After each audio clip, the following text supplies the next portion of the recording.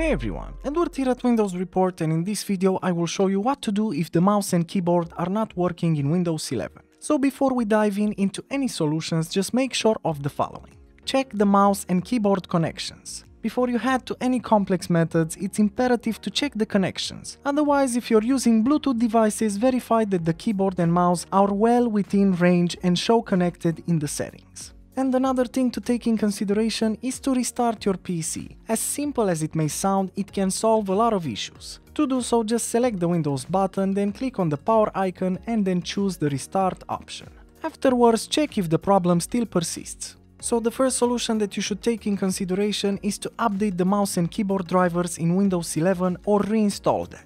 To do this, you have to right-click the Windows button and then select Device Manager from the list of options. In the Device Manager window, make sure to expand the mice and other pointing devices section and then right-click on the problematic driver and select the Update Driver option.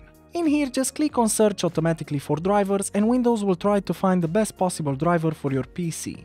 Now all you have to do is repeat the same procedure for the keyboard. Double-click the keyboard section and then do the same by right-clicking and selecting the Update Driver option. Now if you want to reinstall them in case the update driver doesn't work, just right-click the problematic driver and select the uninstall device. Now make sure to confirm by pressing the uninstall button and do the same for the keyboard option and then restart your PC, because restarting your PC will reinstall the drivers.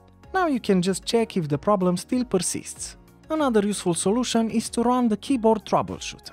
To do this, press the Windows button, then select the settings icon, and then on the left pane make sure to select System, and afterwards on the right side scroll down until you find the Troubleshoot section and click it. In here, click on Other Troubleshooters, and then just scroll down until you find the Keyboard Troubleshooter and just click on the Run button next to it. Now Windows will try to detect any issues with the keyboard and fix it if possible.